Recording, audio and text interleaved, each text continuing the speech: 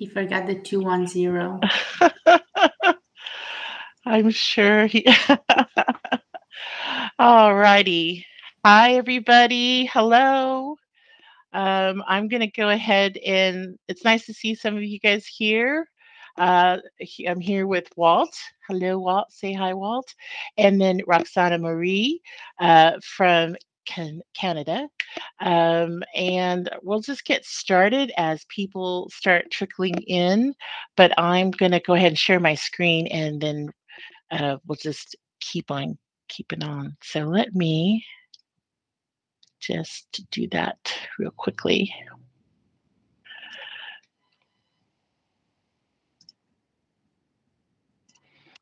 All right.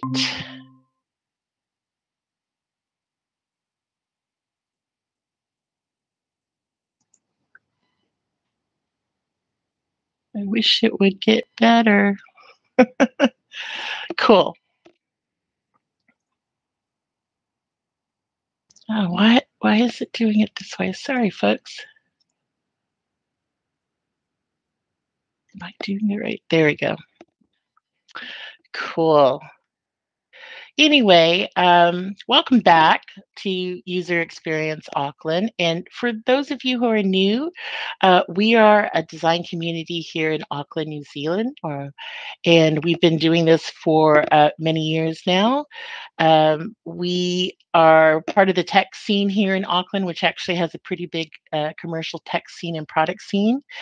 And if you're new here, I want to tell you that there's a few things that are going on that you may participate in. So one of them is that we are on Discord. We are actually moving from our Slack server to a Discord server so that we can have more opportunities and more fun things to do as a community. And have people participate and enjoy without just us always being that conduit to make that happen. This is the invite to get in there. If you are feeling, if you know Discord, you can just join with the MTKXNZNZJT or ZZ if you're in New Zealand, or just go ahead and use the QR code. But that's new for us. And because of that, when you come in, the first thing you're going to do is unlock the server by reading all our rules of how we'd like you to participate and behave in the server. And then if you get a chance, pick your role. And if you do that, you sort of tell your story of what you do, where you're from, how long you've been doing it. And that's just to let other people also reach out to you and learn a little bit more about you before they talk to you in real life, or at least in digital life. With that said, we are looking for people who would like to moderate in our Discord channel. We're looking for people who want to be a moderator or design assets for Discord or be technical help for some of our YouTube channels, or just be a social amplification. So we have just a forum that you can fill out, and we'll just contact you and bring you into the family of UXA. And what you get for it is, well, you get coaching, you get a great community, but you also get to do things that look good on your CV. And for people who don't have a lot of those things, new people, or want to try something new, it's a great opportunity for you to participate in our community. With that said, we're going into what's called our Investment Friday Talks, which is Friday here in New Zealand, but our friend Roxana is actually in Canada, and it's Thursday. It's Thursday evening. But this isn't really a new concept. There's been other companies that have done this. And actually, this was something I participated in at my company that I used to work for in Wellington. And it was really a way that we spent a little bit of time on our own projects, or, or improving ourselves, or working with other people. And the idea here is to have Friday talks that are virtual. just to deal with issues with how the world is right now with COVID. We think that being full-time virtual, sad but true, is going to have to work for us this year. But we want to make sure that it's accessible to a lot of different types of people, actually, people outside of Auckland. And so we're pretty excited about that. And like I said, when the company I used to work for did this, I think it was a really nice way for um, the the colleagues to work together on, on things maybe they didn't think about, an idea or reading a book. And it was all about investing in yourself and learning and growing. And I think most people in the tech scene knows that you just don't get a job and you just do that job. You actually have to continually invest in yourself so you can grow skills and grow knowledge and do well in your job. And that is pretty much true, across the tech scene in general. And that's kind of what UXA is all about, is being that conduit to invest in yourself. And with that, I will just say that one of the things we used to tell each other is, if it's good, if it's good for you, if it's good for your community or the world, then it's worth the time to invest. And so that's kind of our moniker for today, our tagline. With that said, and this is really how I've met Roxana, is that if you were looking for call for proposals for talks for Investment Fridays, maybe it's something you want to talk about. Maybe you know somebody that has a really good story that they want to share, but we have a Google form just for you to fill out, and then we can start this journey. So feel free to share it and feel free to fill it out if you have something. And I have to say, this is actually how I met Roxana-Maria.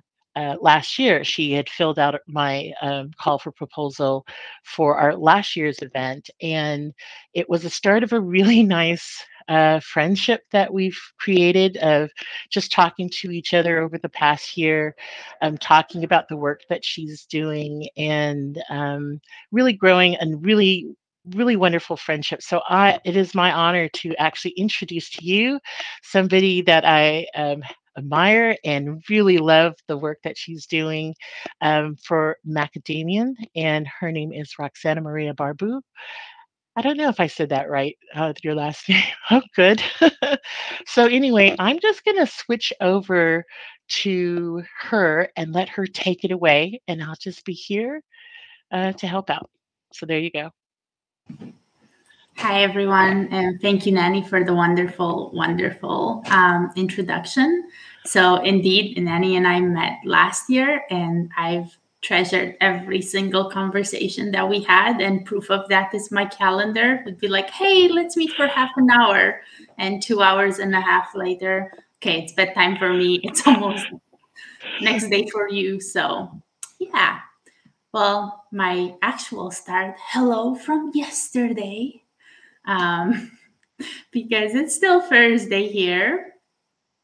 And I am going to share my screen if I don't fail. There we go. I'm hoping everyone.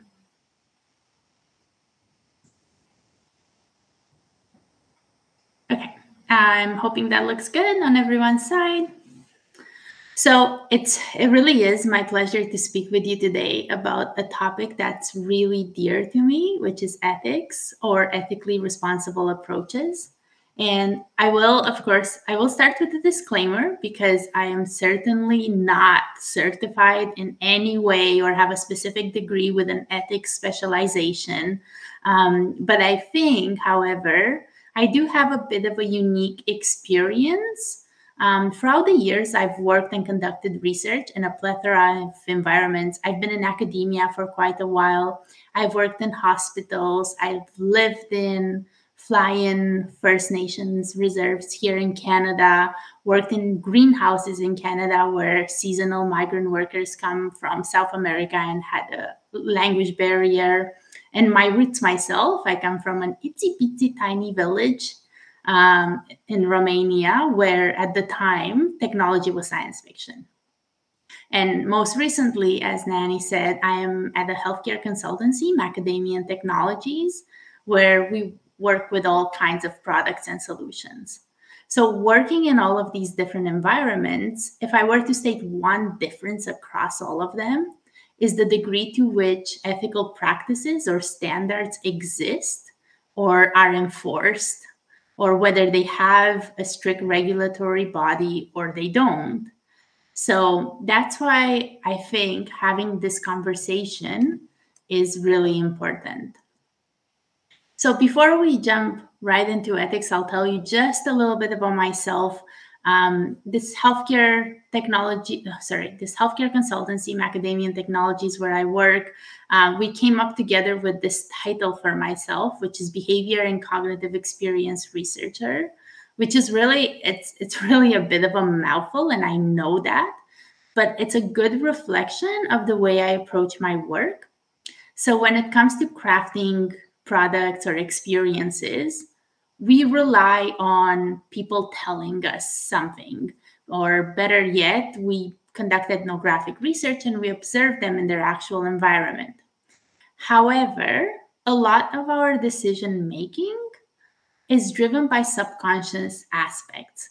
And that's where the distinction between behavior and cognition comes in. That's where cognitive science or neuroscience comes in, into those processes that we don't have visibility into. So in my day-to-day, I rely on these traditional UX methods and complement them with what I've learned and what I know from methods that they read your brain, so to speak, like EEG or fMRI, that allow us to learn about unconscious processes. So today I'm going to start with a few thoughts on ethics, and then kind of what they are, how they can go really, really wrong. And then the second part will really focus on what can we as UX practitioners or researchers and designers do to advance this part, and conclude with a very short takeaway. So I'm curious, what are the top words that come to mind when you think of ethics? So because I can't see the chat, Nanny, once in a while, I will rely on you as my co-creator to tell me what are the words that come to mind for you. And then if our audience wants to share, what are the words that come to mind for them when they think of ethics? Okay, sounds good. So what does ethics mean to you? What are the first words that pop in your head? I think ethics for me is a set of principles of how I morally live my life, or morally make some decisions, or how I interact, with people, things like that. I think when I'm looking at the chat, and somebody wrote about The Good Place as a TV show that actually explores ethics, which I think is true. I haven't watched it. And somebody else says it was situational, but they didn't give much more than that. I wish they would. But yeah, cultural. Thank you. Anybody else before I hand this back? Somebody said anti-patterns. I don't know what that means. Do you know what that means? I want to think of darn patterns, but I'm not sure if that's what they had in mind. I'd love to hear. Okay, fair enough. Pack said respect. Ethics is respect. I think that's really great. Another person agreed with them. Yeah. I really like that. And I loved your definition, because I think what really stands out from yours is the morals part, right? Which really, if it's something that you truly value, if it's a personal value, then it's a lot easier to act on it and to work towards that value. Apparently someone's destroying my house. Is her name Luna? No, I hope it's not her, because that was far too loud. So the definition, and I've spoken a few times on ethics, and every single time I struggle with what definition to use. And this time around, I picked this one from Merriam-Webster's dictionary. But the reason why I struggle is because so many definitions talk about morals, which I love. I love that you brought that up. And I personally really like that, because if it's a personal value, it's easier to work towards it. But the concern I have with that one, and I think a few people already brought that up in the chat, is the subjectivity of it. Morals differ across individuals, even within the same individual over time. They differ across generations, they differ across cultures, and so on. So this one says the meaning of ethic is the discipline dealing with what is good and bad and with moral duty. So it covers that component, and obligation. So to me, for some reason, the word obligation or responsibility really resonated in kind of the environment we live in as complementary to morals. And I really hope that I managed to persuade you as we go through that as UX practitioners, we do have a grand responsibility or a grand obligation, because the impact we have is huge, or it can be huge. So along with two colleagues at Macadamian, we've co-created this framework. We refer to it as the ARC framework because, well, part of it, the visualization, is a collection of arcs, but really because our names are Alex, Roxana, and Carolyn. So we'll see more about the framework later, but what I wanted to share with you first is this foundational piece of the framework, which is the acknowledgement that products do not exist in isolation. In fact, there's this really intricate relationship between products, people, and their environments. And the first thing that came to mind was that kind of the foundation of UX, that people's needs, motivations, and environments should be accounted for when we're designing the right product. And that's a huge part of UX. But really, the other part of it is kind of looking at it the other way around, is how the products themselves end up affecting the people.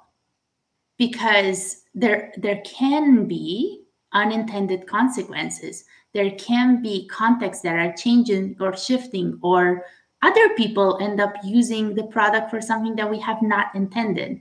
So we design it with the people's needs and environments in mind, but we need to take a step back and continue following it throughout its journey to see what happens later on. So to do that, I think it's really important to look at the larger picture, not just ethics in design, for example, but really ethics in a product's journey. So, and I'm using the word journey really on purpose here, because ethics needs to be considered in all phases, from ideation, all throughout research, design, development, and beyond. So it's important to see what happens when the product is out there.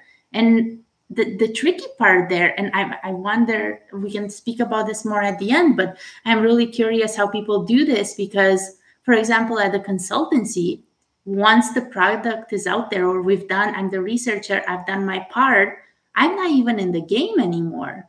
So what does that mean? How do we contribute at that part? And we look at those potentially unintended consequences once the product is released in the wilderness, so to speak. So I really want to kind of put the dot on the I with the gravity or the obligation, or how important ethics can be.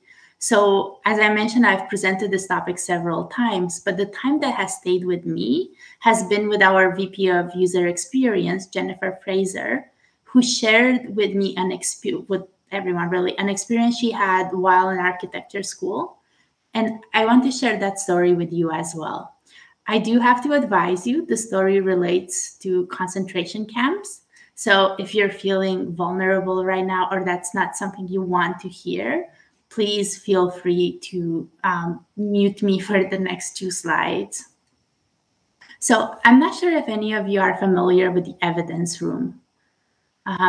Robert Jan van Pelt, the exhibition principal and a professor at the university here in Canada, describes this installation as containing the evidence of the greatest crime ever committed by architects.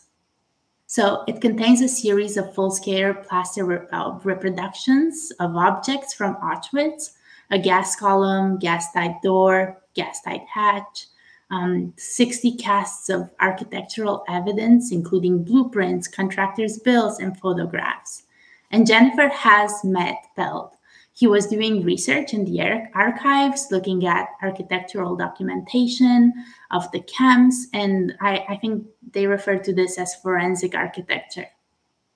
But looking at these blueprints, he analyzed the revisions. So the camps have started as basically just camps where places to keep prisoners of wars, which included a crematorium as people would die, whether it's from injuries, from illnesses, and the people running the camp needed a way to dispose of the dead. So it makes sense, it was logical that a crematorium was included as part of the blueprints. But then, with revisions to the working drawings, Van Pelt could see how the intention evolved. So initially, it was a chute for the dead bodies to be dropped there. And the Jacka was the architect of record on the drawings. And with the addition of lines to turn that chute into a stair, that draft person has changed the architecture of that camp from a place to dispose of bodies to a place to murder them. So Van Pelt has felt that this act of drawing those lines should weigh on the moral conscience of all architects. And I know I have not relayed the story as well as Jennifer would, but her story profoundly impressed me and really emphasized the gravity of our decisions. And I wanted to share it with you as well. I would have rather to do this not on camera and in the same room, but here we go. So moving on to a quote from yet another person who really inspires me, Kim Goodwin. Ideally, as a practice, we have do not harm as the first tenet of work.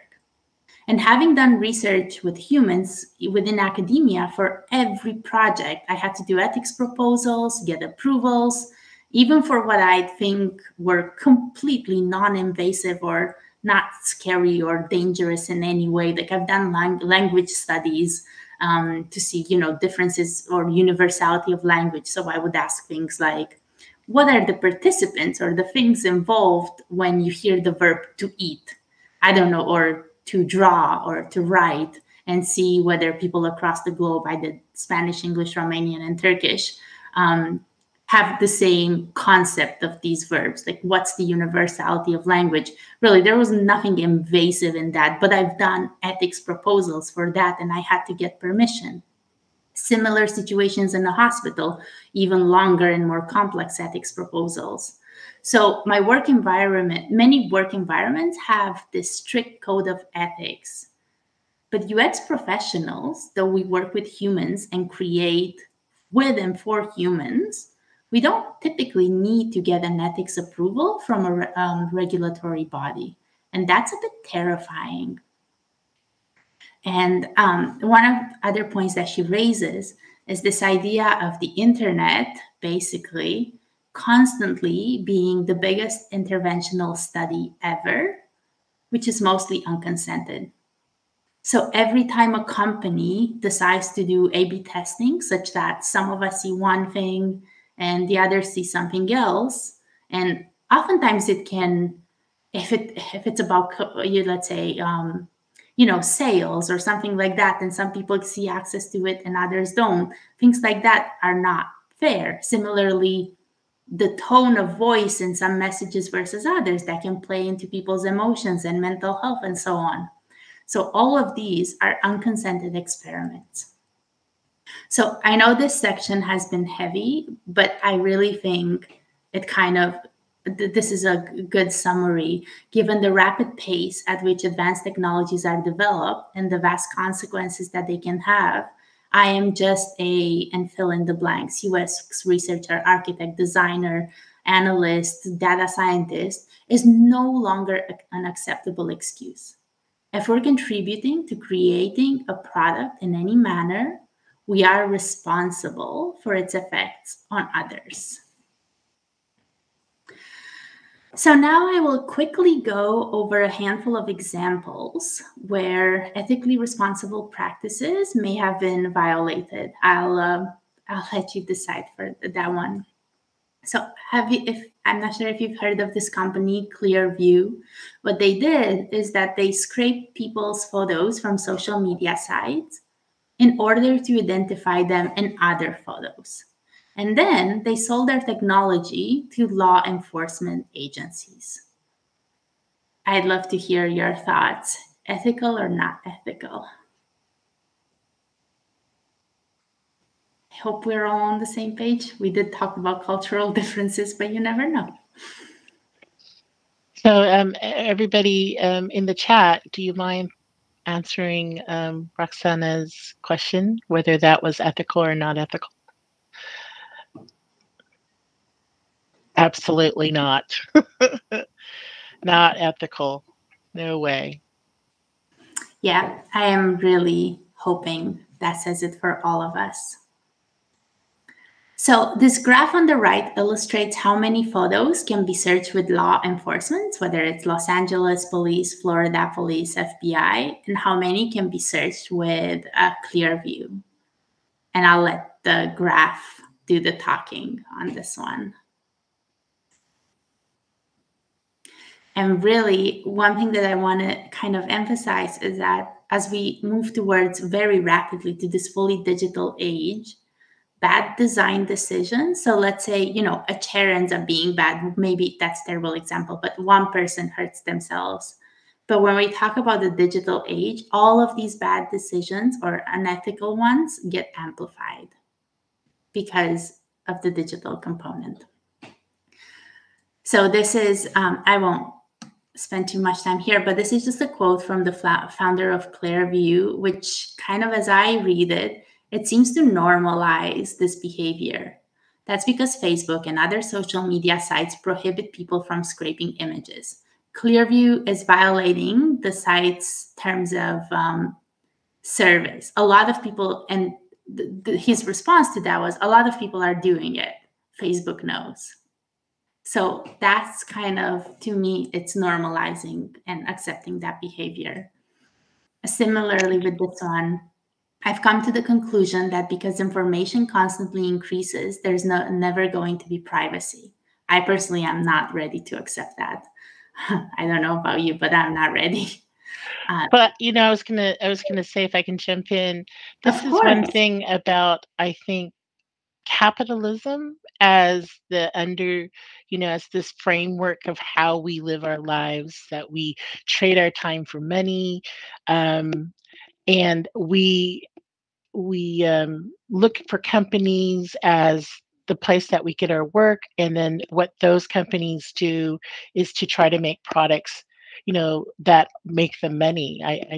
I don't know many products who decide, we're just going to make a product because it's Friday.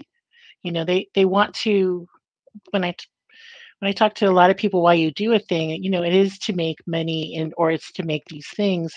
And so they, I think, tell themselves a little bit, oh, it's okay to do that. Everybody shares this information. I'm just being smart. I'm just using that thing that you give freely as a way to make money, and you can support that because that's what our system does. So it's a little bit of that sometimes, I think. Anyway, continue on.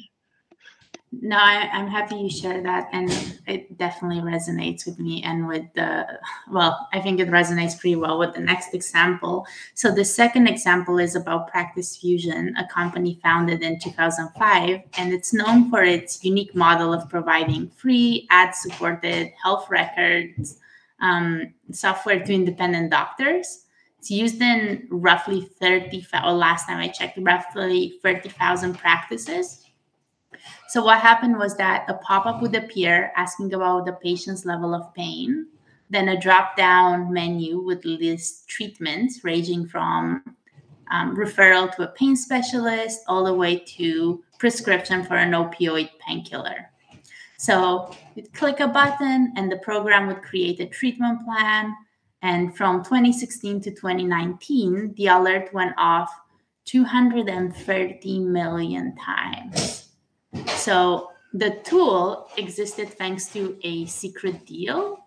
So its maker, a software company called Practice Fusion, was paid off by a major opioid manufacturer to design it in such a way that kind of as an effort to boost prescriptions for addictive pain pills, even though overdose deaths had almost tripled during the prior 15 years. So that partnership of designing with a specific effort of boosting prescriptions for addictive painkillers. And in 2016, the US Centers for Disease Control and Prevention put out new guidelines on opioids and treating patients with chronic pain. So these guidelines emphasize non-drug and non-opioid alternatives.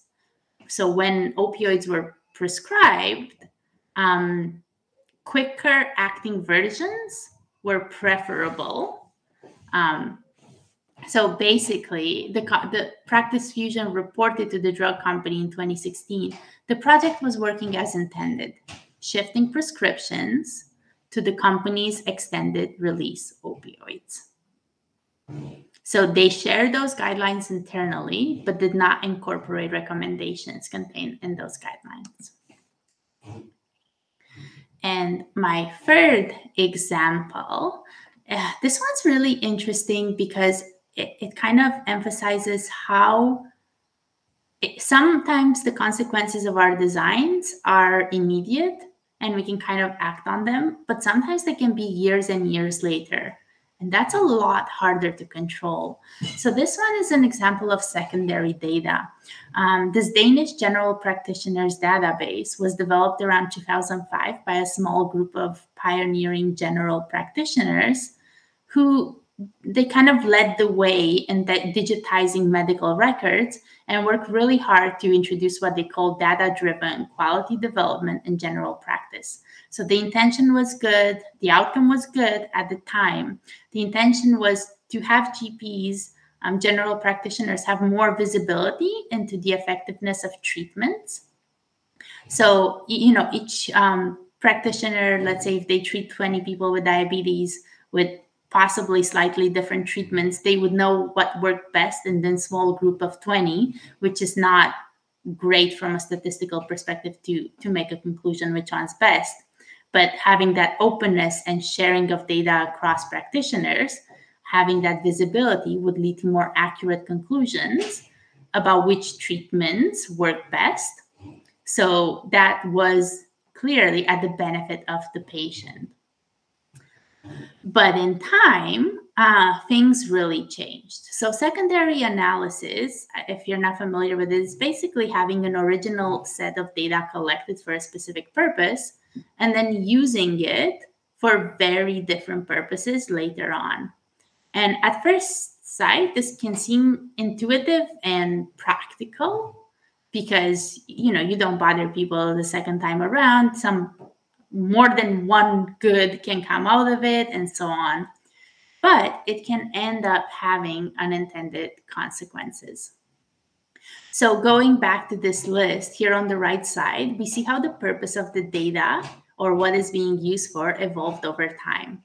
At first glance, we're seeing things like quality development in general practice, resources for research, all the way to motor of national economic growth in 2013. I don't know about you, but they sound positive to me.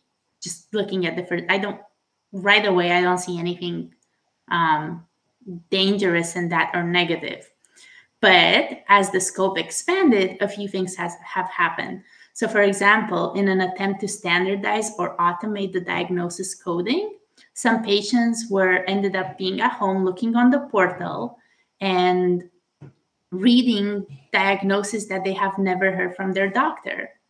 So if you read something like that, depending on what you're going through, or what that diagnosis may be, it could have terrible, terrifying consequences. Not all translations were equally successful, and even the physicians themselves were surprised by some of the algorithmic-led translations, particularly the ones around mental health. Some were mistakenly translated into diagnosis of pyromania. Like, no one wants to read that. And another part of it, another unintended consequence, was that at some point, the project was given the working title The Snitch, because even though originally it was intended as helping the patients, it kind of turned around so that citizens would log in and check whether doctors were cheating and inform the authorities. Basically, if the doctor had billed services which patients haven't received. And I'm not saying that was good or bad. I'm just saying it was a really interesting move, and how it evolved from the system that was designed to improve patient care was now inverted and seen as a tool that would allow patients to single out doctors who may not adhere to billing guidelines. And that process was not set for that, right? So that doesn't mean it was accurate. So far, we've seen these unthinkable consequences of design, how with a few lines, the Jack code changed the architecture of a room from a place to keep people to a place of murder. We've seen ethical practices go wrong at the expense of patient risk, like in patient fusion. And really, any ethics-centered discussions are complex, and I do not claim to have the answer. But I think a lot of these problems are stemmed, part of it from a disregard of ethics, and the other part because there's a lack of regulatory body. So that's kind of why I like having these conversations, for us to decide together, how do we change this? What are these approaches? So I'll tell you my thoughts. I think one path to creating solutions that people really want is by conducting user research. So I know I'm in a room full of experts, so I'm not going to dwell much on this. I just want to quickly go through a few stages and tell you from my experience kind of where trouble comes a knocking. So for one, many people still think of user experience as the surface, the tip of the iceberg, the visual design. And visual design, of course, is a key element to user experience. But for a product to be meaningful to its target users, it has to be something that people want or need. And that search has to start far beneath the surface. So I think for us to lead to meaningful ethical products, we need to advocate for the importance of research and all of the layers that come with it. Enough time, enough budget, inclusivity in people that we recruit, and so on. So doing our due diligence from the beginning, starting with strategy and scope and working all the way up to the surface, ensures that our offering indeed meets users' needs and is free of usability and accessibility challenges. And really, from a financial perspective, businesses want that too, right? Like, they don't want a product that ends up failing. We just need to advocate for it, because making those revisions early on don't come with a huge financial time and cost. But going to market and fully failing, that's a totally different story. And also, in-depth discoveries, I think that's where we learn how the product, so think back to that person, product, environment loop. I think in these early stages, in-depth discoveries, we learn where a product fits in the larger ecosystem, and that's where we can learn about its impact at scale. So this is just a more granular view, but all this to say is we should not underestimate the role that in-depth research can have in ensuring our products are aligned with the need to improve experiences. So if we do our due diligence and we conduct all this research and we go through all those phases, is that enough? What else can we do? So let's talk about a few other practical steps, because conducting research can be quite vague. So I wanted to kind of show a few considerations along the entire product journey. So here are 10 considerations. Nanny, I'll ask for your help again just for time's sake. Some of these are more intuitive than others, so we may not have time to talk through all of them. So you and the audience tell me which ones we should dive into. What's the first that speaks to you?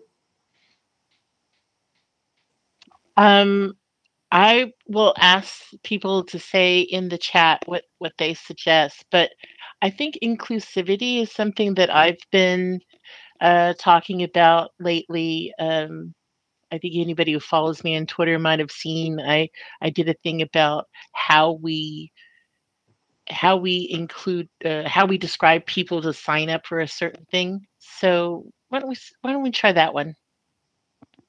Yeah, I think that one. And Yeah. oh no, somebody also said consent. That was my second one. So Okay, how's perfect. those? Okay. So inclusivity, I think that one is huge, and it's a bit scary, right? Because I think inclusivity and accessibility to some degree go hand in hand. And it is our responsibility to design for everyone. And I have a colleague who, Larry, if you're listening, who did a presentation this Wednesday specifically on that and the importance of us understanding, because let's say you have budget for 30 people, you can't recruit people with all kinds of abilities along the spectrum and all kinds of different needs and all kinds of races. That's more than 20, right? So, or more than 30. So what do you do? And that's our opportunity, one, to really brainstorm and understand and bring experts in to say, okay, maybe I'm dealing with an ultrasound. What kind of things are related to a person's ability to use an ultrasound? It could be body shape. It could be weight, right? Because those machines are standard size typically. And I mean, I'm tall. I've been in machines where like they kept moving me and my feet were kicking out like fMRI boxes or whatever it is, you know? So just brainstorming what are the elements that are most related to the use of that product, and then recruiting inclusively from that, because otherwise there is of course a limitation in number of people. Then the other part to complement that is bringing in experts who understand more generally particular needs and how they translate into a product, admitting when we don't have that ability in-house within the company, and bringing in the right experts, because I've seen far too many companies trying to do that internally but without having a dedicated team. And if we're dealing with visual impairments or anything like that, right? Like there's a lot to test. There's a lot of needs, tools, all these things that we can't pretend that just because we have the right intention, we can do it right. So acknowledging our limitations, and I think that kind of feeds into humility and bringing in the right people. The second one was consent. I'm glad you guys brought that up, because that was my first one. I think informed consent, I love this quote, informed consent process is the cornerstone of ethics. I really like it because it resonates. I've worked in many fields and it resonates with all of them. But what does it mean, really? What does it mean to agree? What is consent? And the officially and widely agreed definition says that the person agrees to participate in a study willingly with no coercion. That's a bit more granular than just I agree on a page, but let's unpack it even more. So I think there's a few key elements to ensure consent is done right. And it's plain language, time to reflect, coercion free, and consent now and or in the future if applicable. So this art installation shows the terms and conditions from social media. Needless to say, most of us would never read it word by word, but we can't just hide behind the terms and conditions. So what do we do? Well, even if we were to read it word by word, chances are we wouldn't understand all of it. And this is a snapshot from the terms of and agreements from Maple Story, which is intended for 10 plus. I mean, albeit it should be the parents reading this, not the child. But it says you waive any rights to paternity. The first thing to mind was like, what does that even mean? It made no sense. And of course, I Googled it and now I know what it means. But the idea is one cannot provide consent if they don't understand the words. So to address this, there's two practices that I've been using. One is using plain language. And when I say plain, I mean plain. Like in Canada, I think it's grade 8 level. In US is grade 5 level. So if you have siblings or kids around you who are in grade school, they are the people to test the informed consent forms with, and the NDA forms and everything that goes to a participant. To truly test consent, just ask the first kid around you to see if they understand every word. That's the real test for providing consent, that consent form that people can understand. And I do that. I do that with my little brother because it's really hard to make sense of. And okay, sometimes if we're talking about like legal cybersecurity or some things, like there's some things you can't translate to a grade 5 level equally, or medical terminology where you're trying to translate the diagnosis to grade 5, it doesn't quite work. So in those cases, don't add the pressure of making a decision on the spot. Send the forms in advance, advise your potential participants to reach out and ask for help. Make sure they can express that freedom, that they can call you, they can ask you, they can run it through other people to make sure that that they do understand it by the time they actually sign it, and encourage them to not sign until they understand. If I can just jump in here because there's something going on in chat, and I would say this anyway.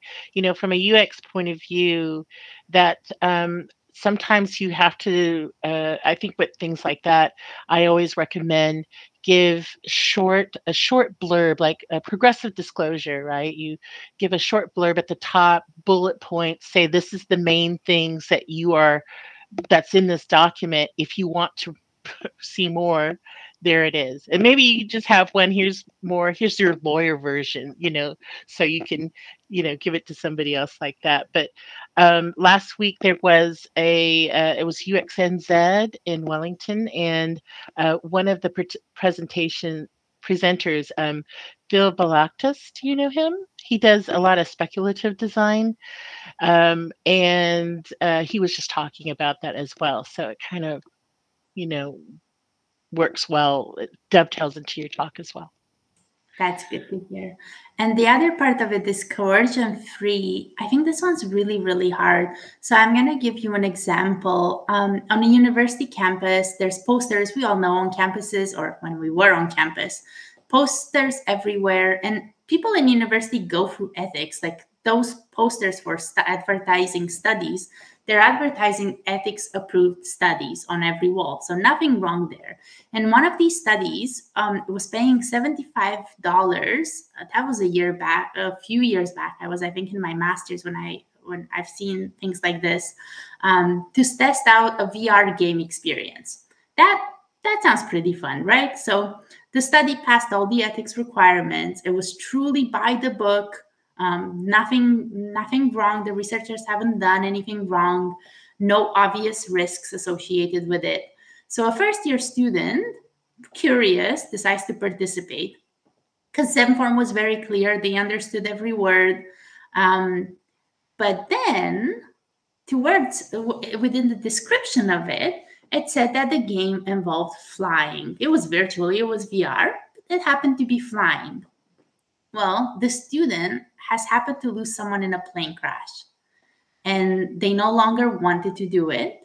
But at the same time, they happened to come from a low-income family. Their budget was $17, $18 a week for food, which at the time was not very much.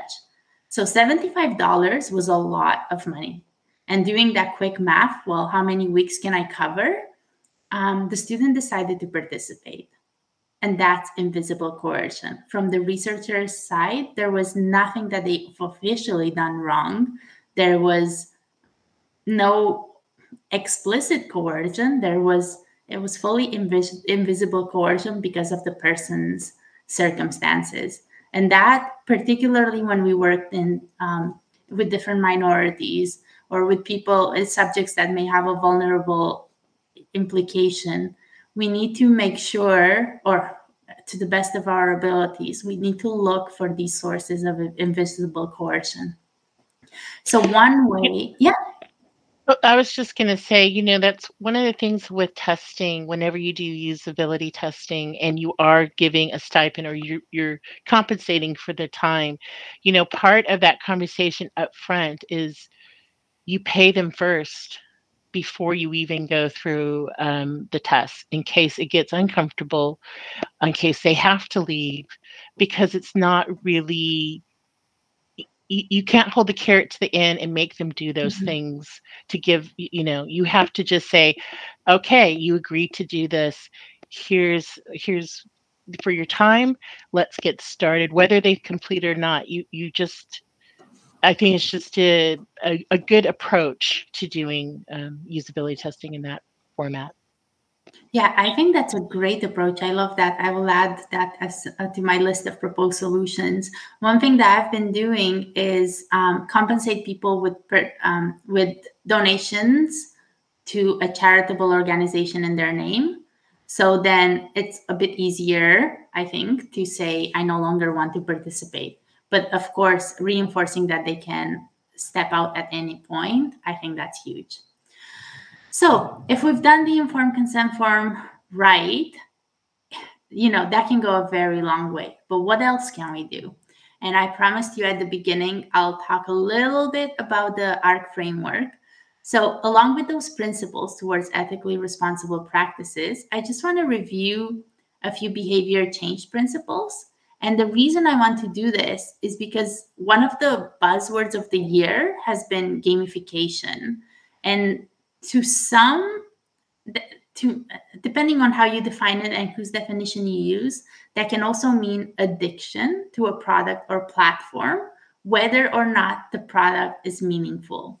So these 13 principles, I'm hoping they're very intuitive, but the idea is that if you follow all of them, they lead to creating a product that is meaningful rather than having those addictive elements. And for the sake of time, I'm just going to quickly review only a handful. So trust, credibility, and transparency is the idea that the app should really, or the product should really conduct in good faith only things that are necessary and use it to the benefit of the person. And for their benefit, we should also know that they're doing that, because if an app does it and another doesn't, and we don't know that the first one does it, then there's no difference from our behavior. So it has to be reflected in design as well. So the way it can be reflected, this is one example. Headspace is an app that promises to help people meditate, but many apps promise that, right? So what's different? What's different is that this app is science-informed, backed up by clinical trials, so by institutions with a very clear regulatory body. So there's that trust element that they will, first of all, there's a trust element that is science-informed, so it will work, but there's also a trust element that they won't do anything really mean or bad or unethical with your data, because they have all these affiliations with places that have very strict ethics. So that's one way to show that credibility and trust through design. And another one, I really like this one because I think it's complementary to that I agree installation with terms and agreements that go forever and ever and ever. LifeWorks, which is an app for companies to invest in their employees' wellness, when they go through these agreement parts, it's really interesting. They have these subtitles such as feeling connected, rewarded, surfaced into content snippets rather than buried into terms and agreements. So this, to me, is a really good counterexample to that long, no one will ever read, very few will understand terms of agreements. So it breaks it down. I think that's kind of what you were saying about the informed consent form, is breaking it down in bite-sized sections that people can actually understand and are willing to read. And I think this one's huge, and I think this one may be the last one I'm covering, but engagement mechanisms are really important to achieve basically adoption and retention. But the way we do it may lead to unethical practices. So if you think of hotels or stores, online stores that say there's only one left, buying now, really pushing towards that fear of missing out, or even grocery stores, let's say during COVID, if they do have enough stock, but they show that empty shelf for a few days or for a few hours, kind of saying, hey, we don't have enough, suggesting towards that scarcity on purpose when maybe they do have enough and then you overbuy. I'd say that's really not an ethical approach, but there are ethical ones. So this is a positive example, and there's several reasons I like this one. Journaling is a very effective cognitive technique, so I see this in really good apps. But another part that I really like about it is that it can promote app or product independence, particularly in a fully digital world. Well, they teach you about the technique, but there's nothing to say that at some point, if needed, you stop doing it in the app. You take a pen and paper or a notebook and you move away from the screen.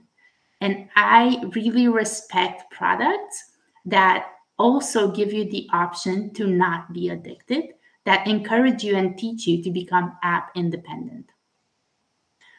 And I have one last one. I'll go really quickly over this one.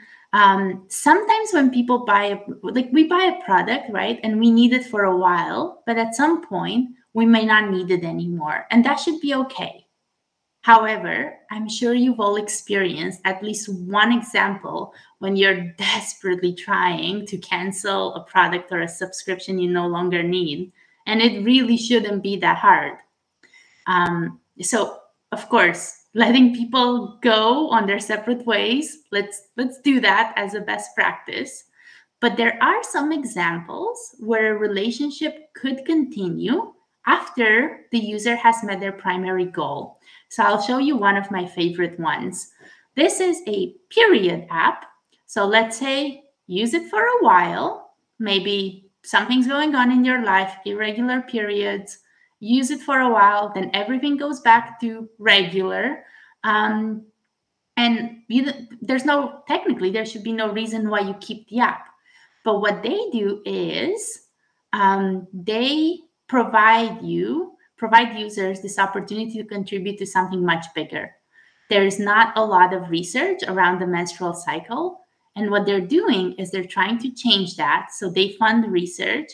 They provide data with your permission, anonymize clinical trials, and it's exclusively used for this kind of research around the world. So in this case, even when it served its primary purpose, to many of us, it provides another meaningful incentive to stay and continue using it, as opposed to annoying me because I can't cancel the subscription. And with that, I just want to acknowledge that we've been through a lot. So my take-home message is really, really short. I just want us to keep on reflecting, revising, because the things I've put forward are not the end-all be-all. And there's always a learning opportunity, and I'm grateful to do it across countries. And repeat these conversations with other speakers, other cultures, other audiences, and keep on growing. There's this quote that I really like from Donella Meadows. She says, invite others to challenge your assumptions and add their own. So that's what I would like to invite you to do. And here's just a link to a post on ethics that Jennifer and I wrote a while back. Thank you. I wish I could see some faces. Actually, it's funny you say that. Thank you for doing this. I wonder, do you have any more time? Because what I suggest, especially with the people that are still here, let's just jump into a voice channel on our Discord and continue the conversation a few more minutes, and people can ask you some questions directly. Does that sound good, people on the on the on the chat? If so, just come into our Discord, and I don't know, do you have our Discord as well? Go I ahead have and it somewhere just on my email, but do you mind? There we go. there's the chat. So I for will those, stay here until I'm successful. yeah. So hey, thanks guys for coming. If you can't come, that's fine. But those who want to stay for a little bit, just to meet up with Roxana and ask her a couple questions, jump in the voice channel and let's just spend a few more minutes doing that. Probably like 5 or 10 more minutes. Okay. Otherwise, cheers. Thank you, everyone. It's making me select buses. Hopefully, this goes through timely. Some great comments, by the way, that people thought was really insightful. Which is, I know this is some of the conversations we've been